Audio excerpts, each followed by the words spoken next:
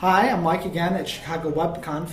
I'm sitting down with JC Grubbs, who's one of the lead organizers at Chicago WebConf. And well, thank you for taking the time to sit down with me. Sure.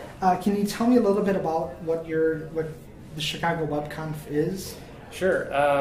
So this is our second year, and it's basically kind of a conference focused on anything in the front end. Okay. So front end web development. More UX, UI. Yeah. So it covers everything from user experience and design.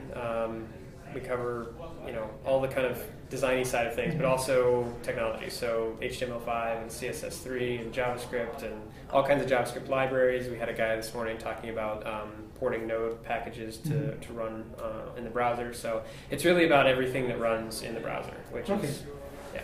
So, I know you're a developer on the front end and the back end.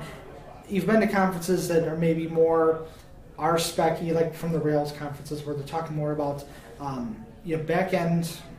Well, RSpec wouldn't be just a back end concept, but how might you compare a more back end application development kind of conference to what you're doing here with the UI and front end? Sure. It's an interesting mix. So the first thing is, sort of everyone has to deal with the front end, right? So whether you're a Java developer or a Ruby developer, everyone has to deal with the browser. Mm-hmm. So from an audience perspective, we get a really broad range of people that come from all kinds of different backgrounds. The other interesting thing is that we have both a design and UX component and a technical component, which brings another layer of mix to it, and you have designer types and developer types kind of getting together, which doesn't happen at a lot of conferences from my experience. So it's kind of a melting pot. Yeah, and you have a multi-track event going on here. There's three tracks. Yep. And do you try to say one track is for designers, one track is for devs? Well, this year we were a little constrained on the space, so we try to keep a good mix of the two. We want people to have options, and if a developer wants to stay in the sort of developer-focused sessions, that we try to not overlap them as much as possible, but there's pretty much a mix of the two going on at any one point in the day. So, okay. And from our experience last year, a lot of people cross over, so there's a lot of developers that go to design and UX tracks and vice versa. Yeah, that was going to be my next question is do you see a lot of cross-pollination? And in the audience, you have this big kind of open area. We're at 1871, which is a big open workspace, so you have a lot of hallway interaction. Have you made any plans with the scheduling to...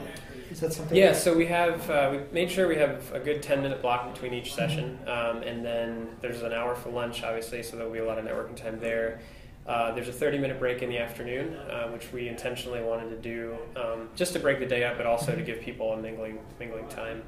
That was something that people asked last year, that they really liked the time that they had to interact with everybody. Yeah. And then at the end of the day, we have an after party, which is also going to be here from 7 p.m. till whenever people stop drinking. And so there's tons of networking time. So content and meeting new friends is like the big thing that people go to conferences for, as far as I'm concerned.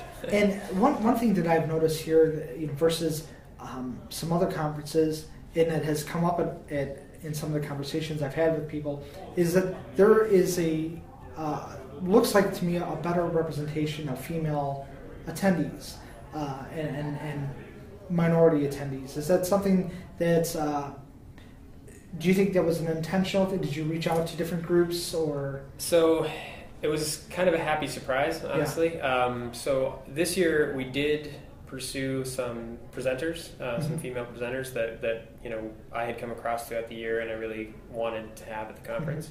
But as far as attendees go, we just kind of threw the doors open, and I think with the sort of melting pot effect that I was talking about before, I think that kind of draws all different folks. So yeah, I've been really, really happy with the it's nice to see. Yeah, it's nice to see a nice variety of people that's very representative of a population, not just one bro culture. Yeah. Yeah. Well, thank you very much for taking the time to speak with me. Absolutely. Appreciate it.